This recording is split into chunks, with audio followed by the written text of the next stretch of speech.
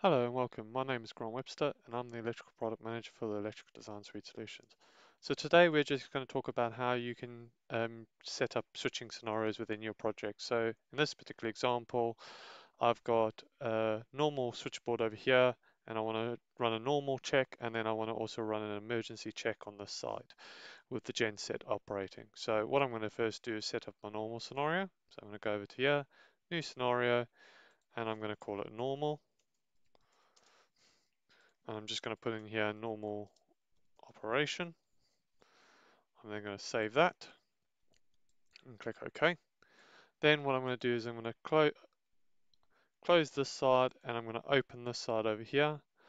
And I'm going to do the same thing. I'm going to go over here, new, and I'm going to say emerge gen.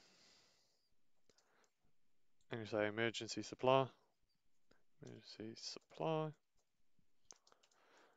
and save that. Click OK. So now what this will allow me to do is run my calculations a little bit more effectively. So I want to see what the effect would be in the normal operation.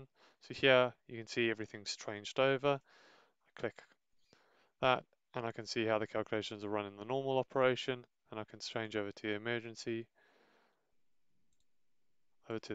genset side, and you can see here that this side is active. Again, I can run the calculations over here and you can see everything running. So that's everything I wanted to show today. Thank you for watching. To request a demo or learn more about Trimble MEP products, visit us at mep.trimble.com or find the right link for you in the description. Thanks for watching.